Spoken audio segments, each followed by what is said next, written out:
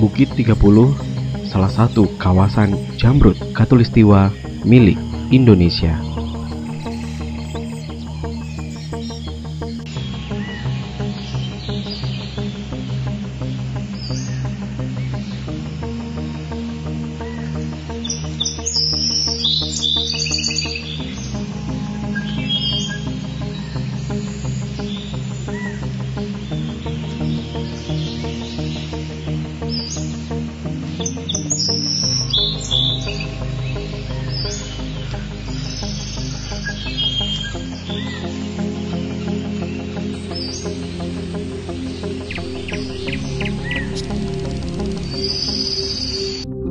Bukit Tigapuluh terletak di Pulau Sumatera, perbatasan antara Provinsi Riau dan Jambi.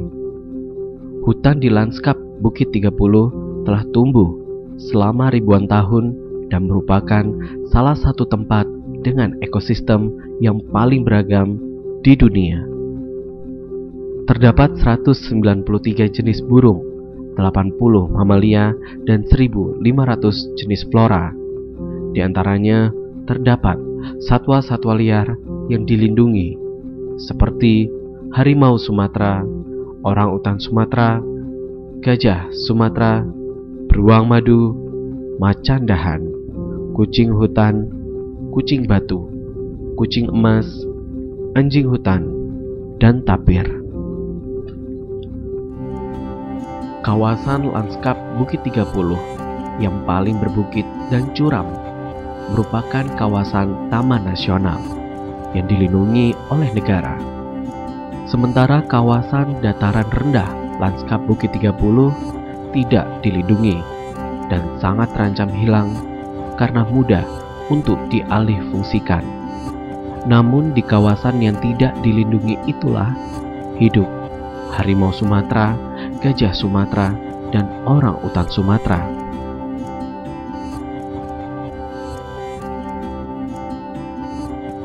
Kawasan Taman Nasional Bukit Tigapuluh yang berbukit-bukit curam membuat satwa-satwa liar kesulitan melaluinya dan lebih memilih untuk hidup di kawasan dataran rendah lanskap Bukit Tigapuluh yang tidak dilindungi. Satwa-satwa liar ini hanya terdapat satu-satunya di Pulau Sumatera dan dilindungi karena mereka hanya satu langkah lagi menuju kepunahan.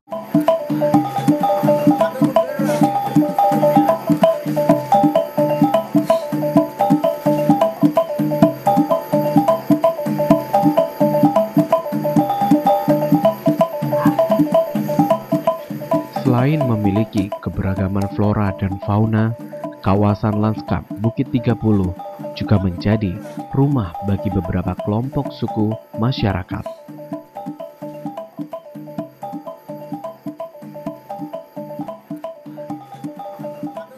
Mereka adalah suku Anak Dalam, suku Talang Mama, dan suku Melayu Tua. Suku-suku tersebut hidup dengan adat istiadat dan budaya yang masih relatif tradisional. Mereka menggantungkan hidupnya dari hasil hutan sejak ratusan tahun lalu. Sebagian besar penduduk bermata pencaharian sebagai pekebun.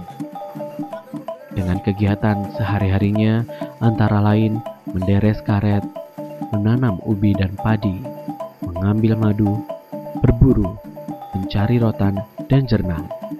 Sehingga hidup masyarakat di sekitar sangat bergantung pada kebun yang dipeliharanya.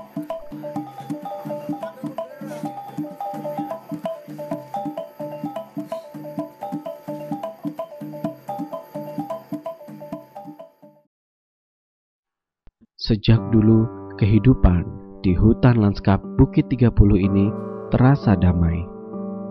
Sampai pada akhirnya terjadi perubahan fungsi hutan di Bukit Tigapuluh, yaitu perubahan dari hutan asli menjadi perkebunan, hutan tanaman industri, dan pertambangan batu bara. Hutan itu masih alami, soalnya saya dulu masih Dari tahun 98 itu sampai tahun 2000 saya masih menjadi penjelajah jernang, mencari jernang kan. Sampai arah-arah Sungai Rambai, arah-arah Tungkal, itu masih utuh, dapat usaha mencari. Kalau sekarang tidak bisa, hutannya tidak ada lagi. Cuma yang ada hutan sekitar kami sinilah lagi. Kalau dulu hutannya masih utuh, dengan adanya masuk perusahaan-perusahaan tentu hutannya banyak banyak yang digunduli lah begitu caranya kan. Seluruh hutan habis dibabatnya. Ya tentu menyempit juga ke masyarakat kan. Perubahan fungsi hutan ini menimbulkan dampak bagi masyarakat yang hidup di sekitarnya. Kalau dampaknya yang ke masyarakat kan tidak ada, cuman ya untuk perkembangan yang akan datang masyarakat ya tentu ada dampaknya kan gitu. Ya dengan masyarakat luar memang tidak ada kena dampaknya, tapi dengan masyarakat di sekitar menikmati dampak istilahnya pembukaan lahan tersebut. Terutama kalau dulu airnya jernih, kalau sekarang agak merah-merah, itulah yang kami nikmati kan. Selain berdampak pada masyarakat sekitar, perubahan fungsi hutan secara besar-besaran ini juga berdampak pada satwa-satwa yang tinggal di dalamnya. Satwa-satwa liar yang biasa tinggal di dalam hutan tersingkirkan oleh aktivitas manusia. Habitat dan sumber makanan mereka pun berkurang. Perubahan fungsi hutan yang dilakukan oleh perusahaan maupun masyarakat adalah pemicu terjadinya konflik manusia gajah yang terjadi di lanskap Bukit Tigapuluh ini. Akibatnya satwa yang kehilangan tempat tinggal itu mencari makan ke kawasan perkebunan atau dekat permukiman yang sebelumnya merupakan habitatnya.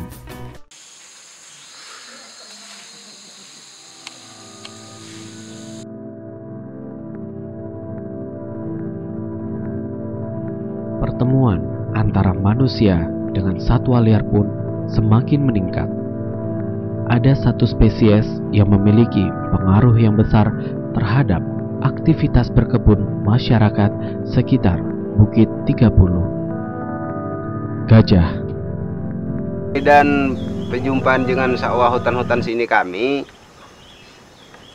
memang diwa-diwa hutan sini dia ya kayak ginilah. Tapi dia itu tidak mau saling mengganggu kalau tidak disuruh.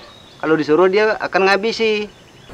Kalau dulu setahun sekali lah antara Jambi dengan Riau ini tidak terbuka. Sedangkan Sikalo ke Simambu susah.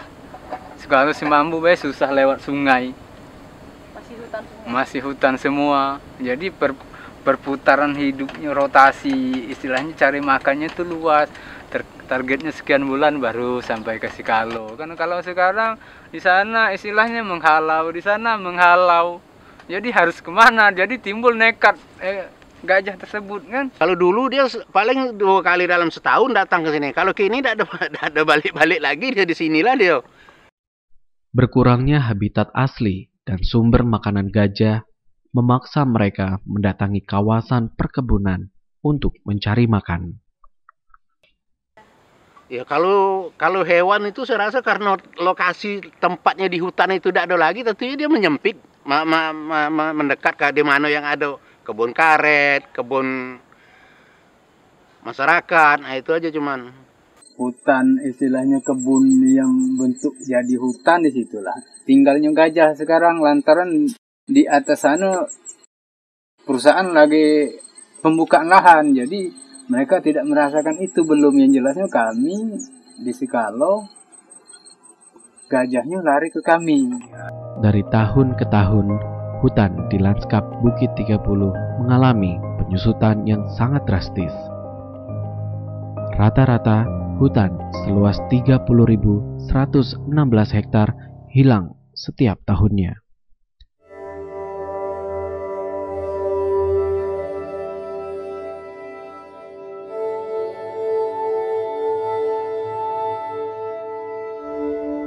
Setiap hari, gajah dewasa memerlukan makanan 5% dari berat tubuhnya, yaitu antara 100 sampai 200 kg. Minum sebanyak 50 liter dan wilayah jelajah yang luas hingga 166,9 km persegi. Sehingga kelompok kecil gajah saja butuh berhektar-hektar hutan untuk menghidupinya. Saat ini area jelajah yang telah digunakan oleh gajah sejak dulu banyak yang telah menjadi gundul. Perubahan fungsi hutan ini adalah pemicu terjadinya konflik manusia-gajah.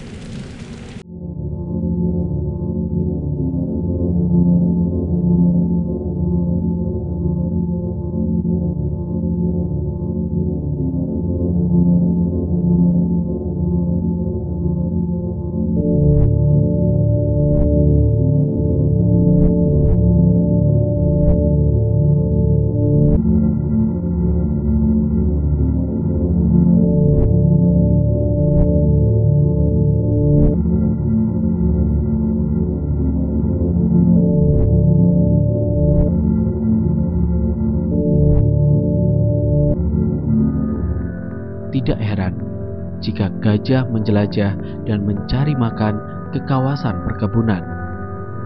Perambahan hutan secara besar-besaran dalam waktu yang singkat mengakibatkan areal jelajahnya amat menyempit. Kawasan yang tersisa hanyalah hutan yang berbatasan dengan perkebunan masyarakat. Kedatangan gajah ke kebun memberikan kerugian bagi pekebun. Gajah memakan tanaman kebun, kadang juga menginjak dan menumbangkan tanaman. Kebun sawit saya 186 batang, 3 sekok gajah 3 jam selesai. Kerugian itu tidak bisa terhitung lagi. Ini masih konflik gajah yang berkepanjangan sampai sekitar 10 tahun. Jadi sawit di sini tidak bisa untuk diambil hasilnya karena habis oleh serangan hama gajah. Konflik manusia gajah di lanskap Bukit Tigapuluh telah menimbulkan kerugian bagi masyarakat sekitar, serta mengancam keberlangsungan hidup gajah. Sejak beberapa tahun terakhir telah ditemukan gajah mati dalam kawasan lanskap Bukit Tigapuluh. Pemeriksaan medis menunjukkan bahwa gajah mati akibat racun yang dikonsumsinya. Ada sakwa di dalamnya, ya. Yang jelasnya kami sudah terancam, Bu. Kalau dulu tidak terancam dan juga sakwanya pun ikut terancam. Tanaman kebun seperti sawit atau karet membutuhkan waktu 4 hingga 6 tahun dari awal penanaman sampai bisa dipanen. Kedatangan gajah di tengah masa pertumbuhan itu membuat masyarakat frustasi, karena dalam sekejap gajah mampu menghabisinya. Karena jangka itu terlalu panjang sampai lama berpuluh tahun, orang lama-lama sampai kehabisan semangat. Bahkan lama-lama orang nggak ada lagi yang menghalau gajah.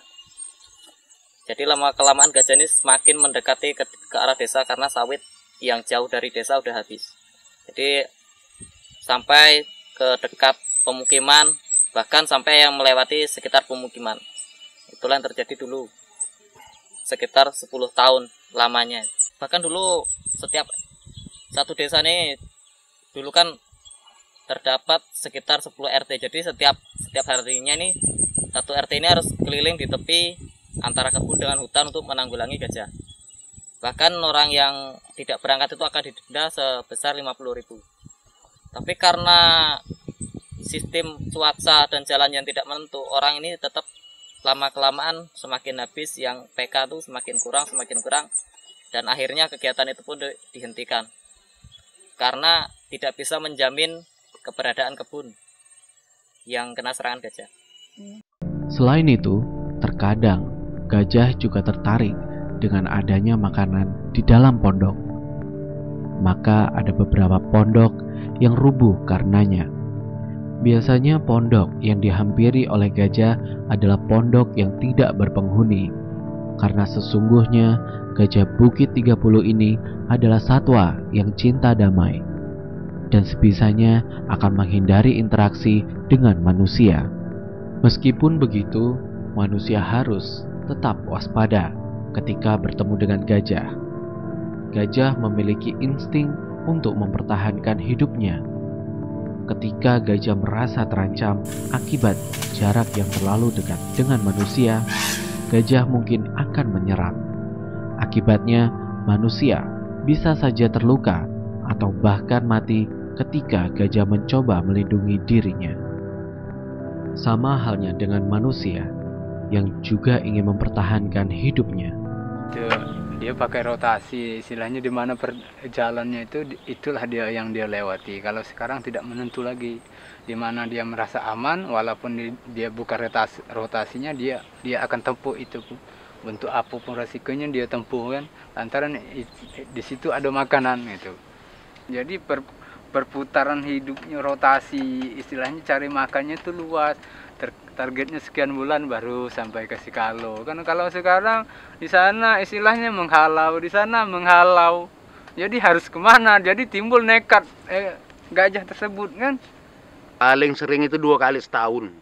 Tapi gampang dihalau. Kalau kini tidak mau dihalau lagi. Tempatnya lari itu tidak ada lagi. Tempat yang nak nginap itu tidak ada lagi. Saya rasa mulai dari tahun 2000-an lah. Dari tahun 2003 inilah. Sekarang cuma di sini yang ada hutan, dia mau hidupnya di hutan. Pas setelah dia ngamuk kan, ngamuk yang habisnya kebun kami lah, terpaksa cari makan.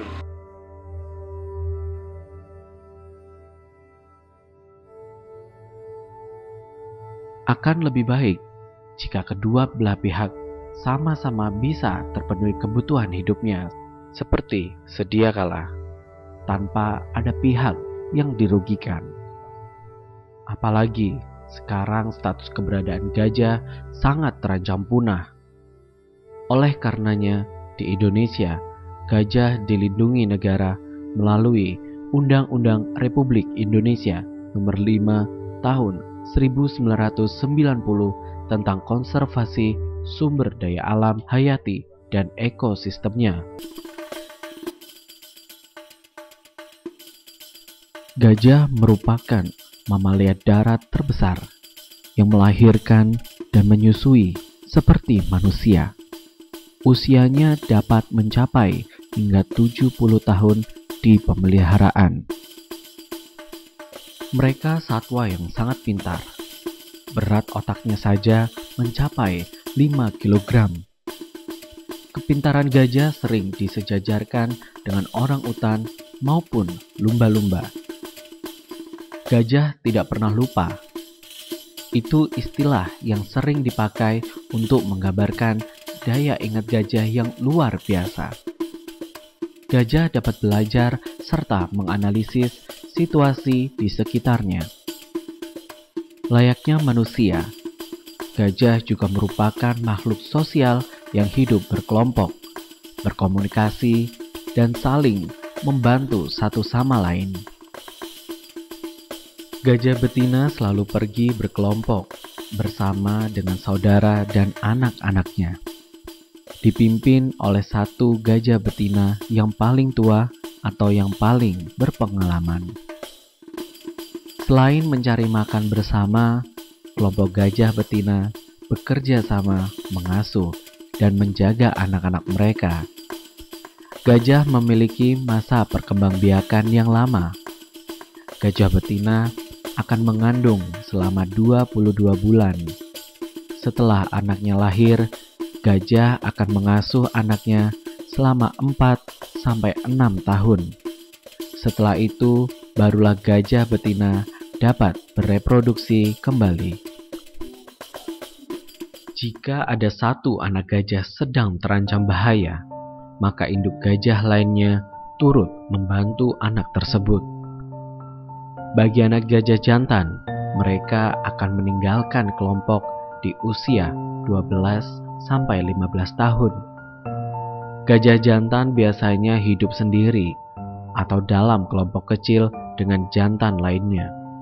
Tapi terkadang gajah jantan juga bergabung bersama kelompok betina untuk kawin. Gajah memiliki berbagai cara untuk berkomunikasi, baik melalui penglihatan, penciuman, maupun pendengaran. Selain itu, gajah juga dapat berkomunikasi menggunakan suara infrasonik dengan jarak komunikasi dapat mencapai 5 km. Mereka dapat mengutarakan perasaannya, seperti berpelukan penuh kasih sayang, dengan mengaitkan belalainya satu sama lain, menunjukkan penghormatan dengan kembali ke tempat matinya kerabat atau gajah yang pernah dicintainya, serta diam di situ beberapa saat sambil menyentuh sisa tulang dan gading menggunakan kaki dan belalainya dengan lembut penuh kasih sayang. Kalau Datuk Gedang itu gajah, Datuk Belang itu harimau. Dulu gajah itu di sini memang dari sejak awal Datuk nenek kami gajah ada di sini dan manusia kami Datuk nenek kami ada di sini. Hutan sangat berguna bagi kehidupan manusia. Hutan mampu menghasilkan bahan makanan manusia, menyimpan air hujan untuk manusia, serta hutan mampu menyerap karbon dioksida yang dihasilkan oleh manusia, kemudian menukarnya dengan hasil oksigen untuk manusia bernafas. Bukan hanya untuk manusia saja, hutan juga merupakan rumah bagi satwa-satwa liar. Sedangkan satwa-satwa liar ini juga sangat berpengaruh terhadap kelestarian hutan tersebut, mulai dari serangga yang membantu penyerbukan tanaman, satwa pemakan tumbuhan dan buah-buahan sebagai penyebar benih, dan satwa pemakan daging di rantai makanan teratas untuk menjaga keseimbangan populasi.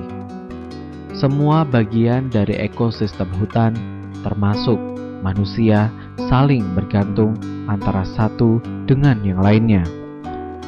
Jika ada satu bagian dari ekosistem hutan ini yang hilang, dampaknya sangat besar. Seperti serangga, burung, dan kelelawar. Tanpa adanya mereka, manusia akan kelaparan karena sepertiga penyerbukan tanaman dilakukan oleh mereka. Begitu juga semua makhluk lain berperan dalam menjaga keseimbangan ekosistem. Ketika gajah berjalan, jejak kakinya membentuk lubang-lubang air yang membentuk kehidupan baru. Ketika ekosistem hutan tidak seimbang, bencana seperti kekeringan, banjir, dan tanah longsor mengancam keberlangsungan hidup manusia.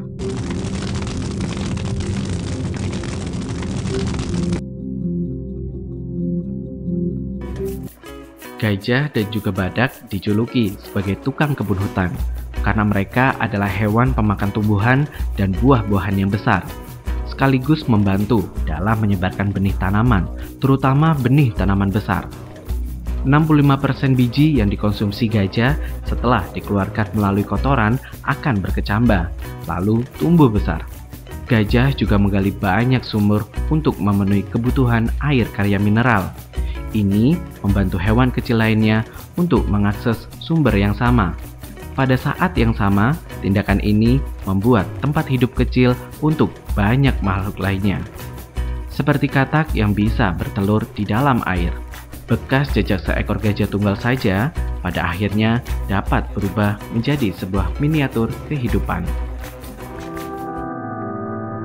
Dari tahun ke tahun, jumlah gajah di lanskap Bukit Tigapuluh terus berkurang.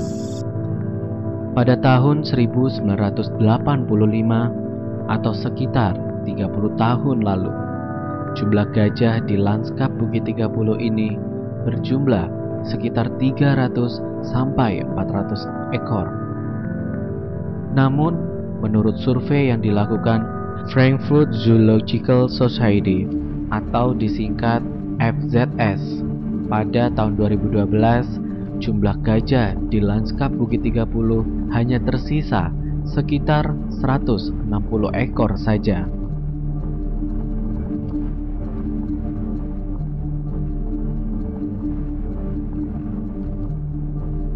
Jika gajah punah, maka hutan tidak lagi memiliki tukang kebun yang membantu hutan untuk melestarikan pepohonan dan tumbuhan lainnya secara alami.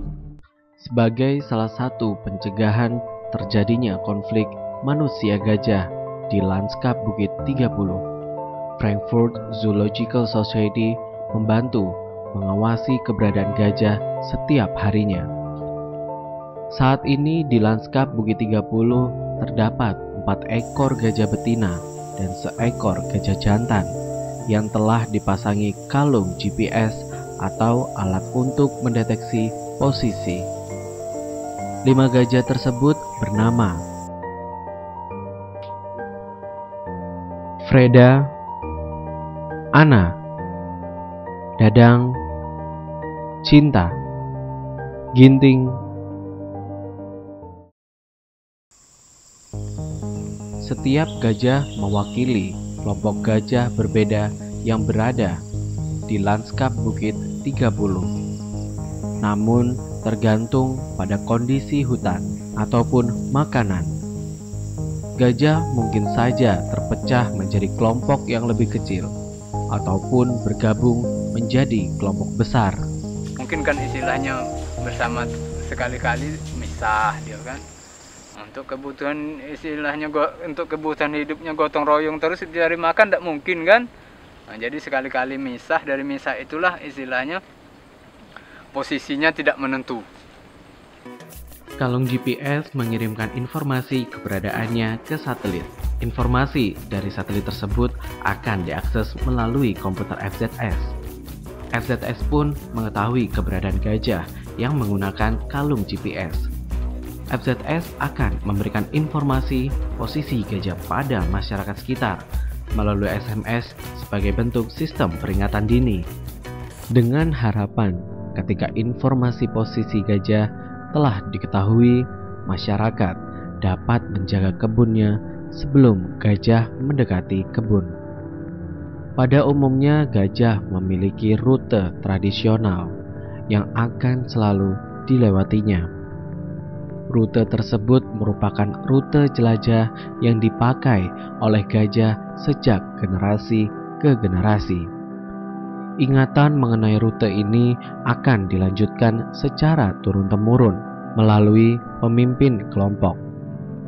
Jika memungkinkan, gajah akan melewati rute tradisionalnya karena disitulah mereka pernah mendapatkan makanan, minuman, dan tempat bernaung.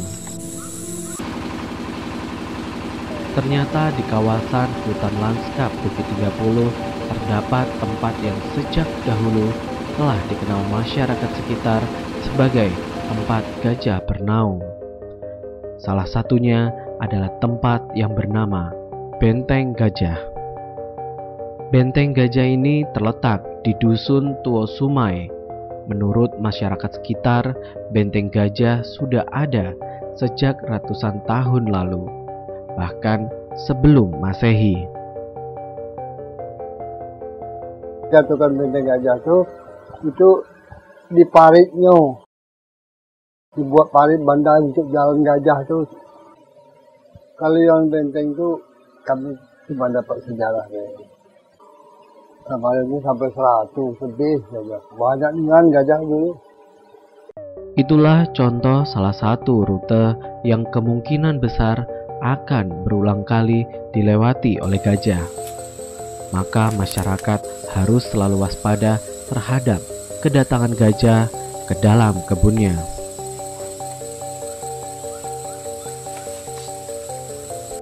Namun semenjak hutan alami di sini banyak berubah menjadi perkebunan, saat ini gajah menempuh rute yang tidak menentu.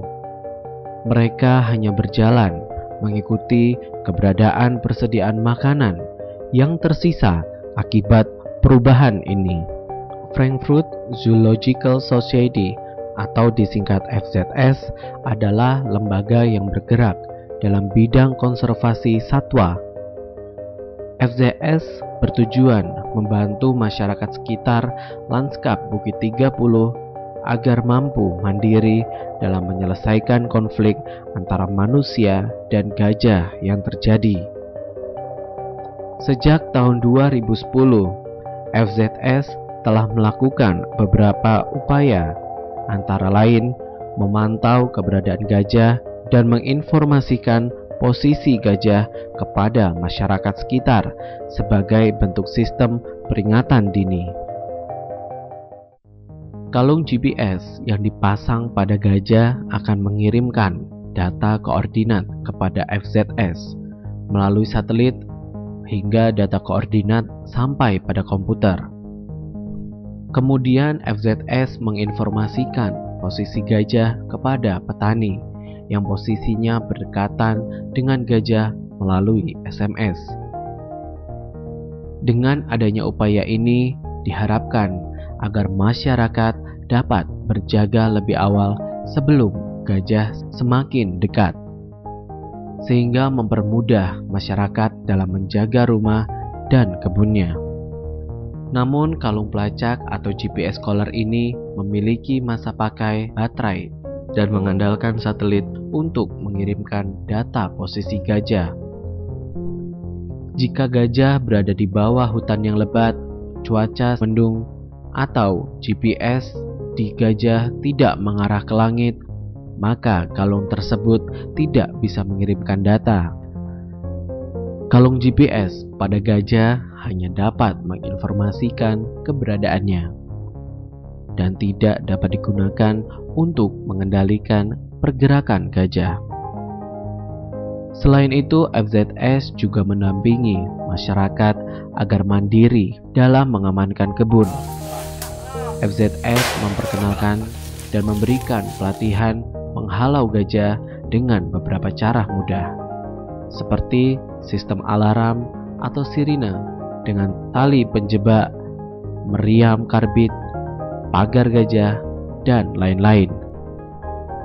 Masyarakat dapat menghindari adanya kerugian dengan menjaga kebunnya.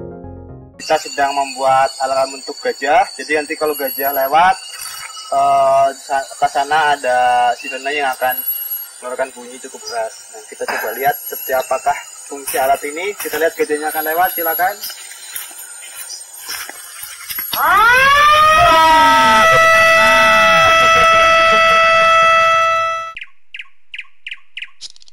Pada dasarnya, gajah sangat peka terhadap suara. Maka gajah akan lebih terganggu jika mendengar suara-suara gaduh yang mengganggu. Dengan mengeluarkan suara-suara keras, gajah akan segera menghindari dan menjauh dari sumber suara tersebut. Hal ini bisa diaplikasikan untuk menghalau gajah. Contoh alat yang bisa mengeluarkan suara keras untuk mengusir gajah, antara lain sistem alarm seperti yang ada di muara sekalo, meriam karbit, kentongan, dan mercon. Selain suara, pada dasarnya gajah liar ini takut dengan keberadaan manusia. Mereka akan mencoba untuk menghindari pertemuan dengan manusia. Maka saat malam hari, mereka akan menghindari cahaya-cahaya yang ada, karena mereka menganggap dengan adanya cahaya, maka disitulah ada manusia. Cahaya ini juga bisa diaplikasikan dalam penghalauan gajah. Contohnya antara lain dengan menyalakan api unggun, menyalakan cahaya di ujung batas kebun, obor, dan sebagainya.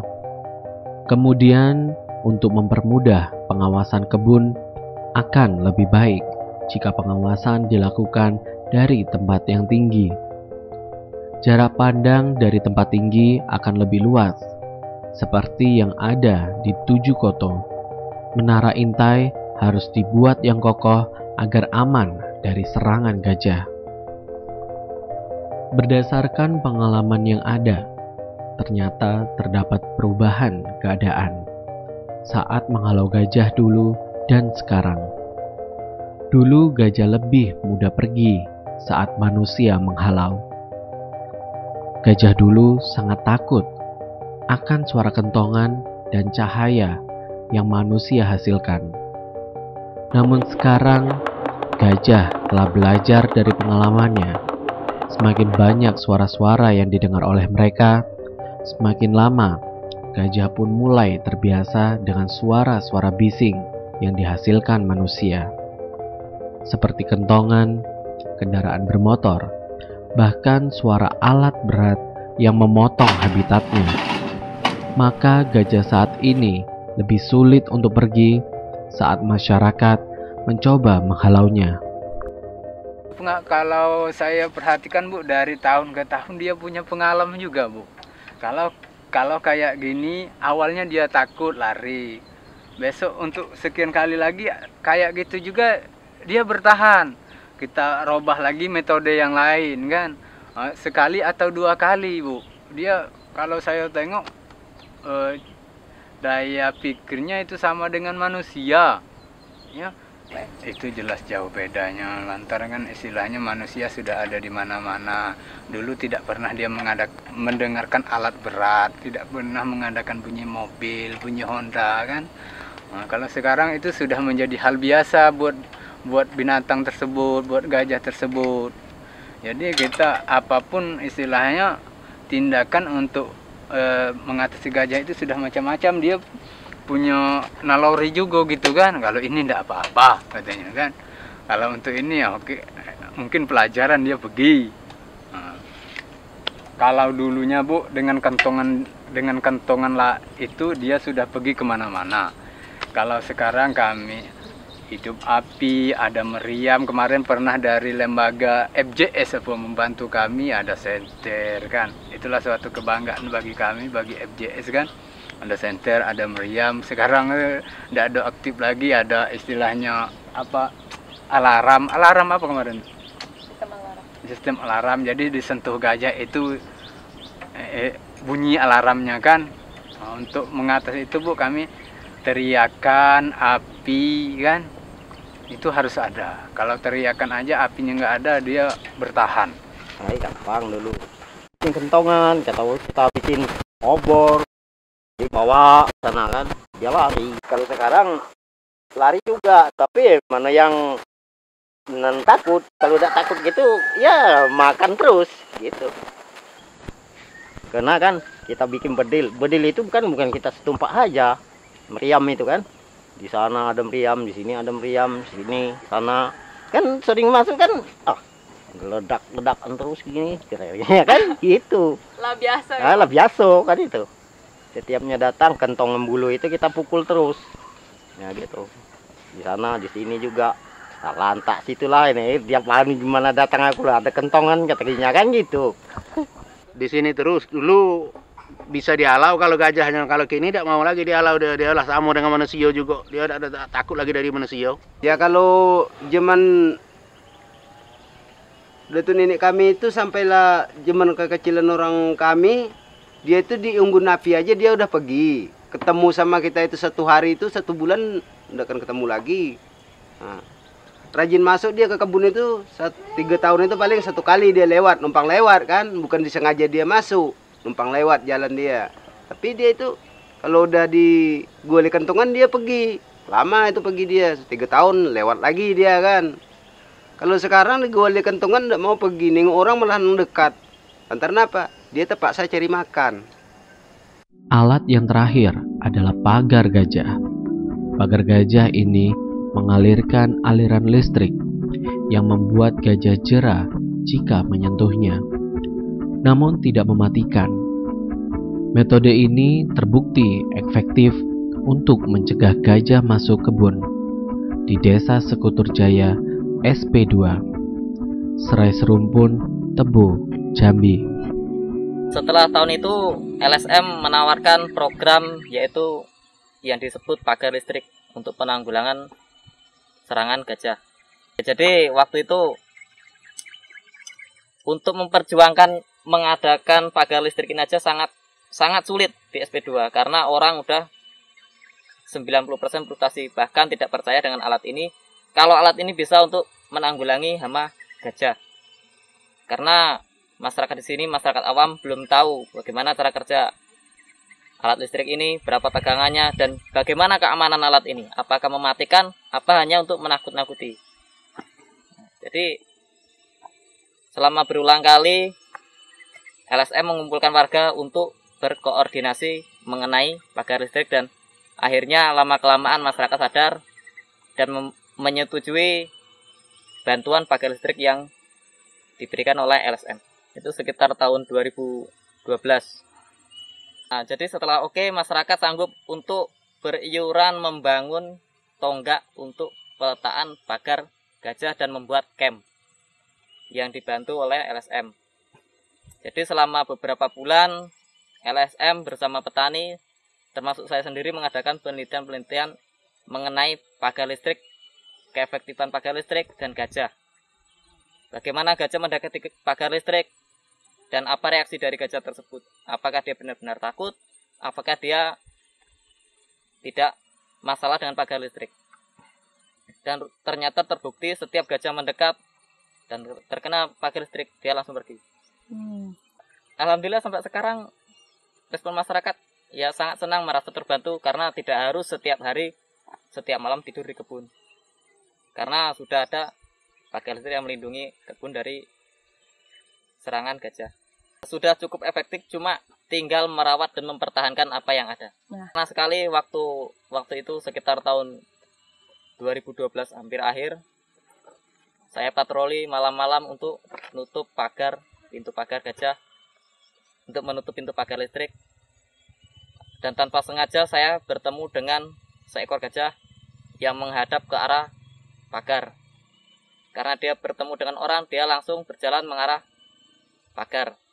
Dan setelah dia menyentuh pagar, lalu dia menjerit dan berbalik badan, berbalik mengarah ke hutan. Masyarakat SP2 bergotong royong dalam mendirikan pagar gajah ini dari segi biaya, perawatan, dan pembuatan. Adanya kerjasama ini membuahkan hasil yang sangat efektif dalam menghalau gajah. Usaha penjagaan kebun yang dilakukan masyarakat dapat berhasil. Namun, untuk jangka panjang, tanpa adanya makanan dan tempat bernaung yang mencukupi, konflik manusia gajah tidak dapat terselesaikan. Gajah akan sangat kelaparan dan perlindungan kebun apapun tidak akan efektif lagi. Habitat yang mencukupi perlu dialokasikan untuk mencapai jalan keluar jangka panjang. Tidak kalah penting, dukungan serta kerjasama semua pihak terkait, seperti pemerintah, masyarakat, perusahaan swasta, dan lembaga konservasi satwa sangat diperlukan dalam rangka mencari solusi.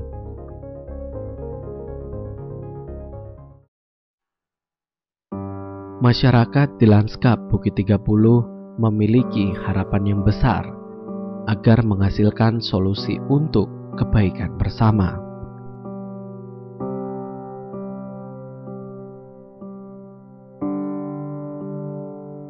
Harapan kami ditempatkan gajahnya selamat, manusianya selamat, pengusahanya di dalam selamat. Mari harapan saya bersama-sama kita menyelamatkan satwa yang ada di Kabupaten Tebo. Ini masalahnya satwa ini sebenarnya Kabupaten Tebo bangga, ya. Gajah yang ada di Jambi ini mungkin di Sekalo kan, di Kecamatan Sumai terutama Tebo. Di Bungo kan nggak ada. Jadi ini salah satu aset. Ngapo istilahnya pemerintah tidak dengan aset yang ada tidak ingin tahu. Ya kalau bisa karena musuh yang paling mendasar itu kan, yang paling berbahaya itu musuh kebun itu gajah. Ya kalau bisa gajah itu macam mana caranya pemerintah supaya dibikinkan satu tempat atau macam mana kan gitu. Atau memang kalau memang dipelihara nih jelas-jelas nian kan gitu ya enggak. Daripada macam kini itu. Ya harapan saya ke depan itulah gajah ini harus diamankan. Kalau tidak aman gajah yang menjadi urusan berkepanjangan, semerakat sama gajah terus. Ada itu lebih baik daripada menjadi urusan kepanjangan kan, habisilah semerakat.